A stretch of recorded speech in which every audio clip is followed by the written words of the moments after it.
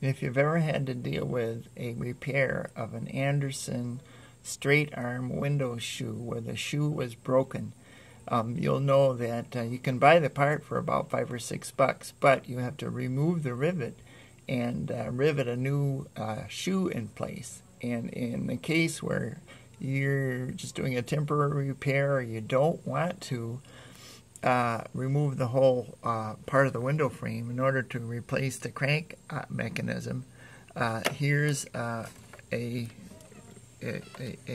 repair showing one that did work, okay? And this piece of twisty tie holding it together is just enough to keep the... So as you can see, what I did was I sawed off the top of the rivet and put the new shoe in place, and then just to keep it from falling out, put a piece of twisty tie around it. It's a temporary repair.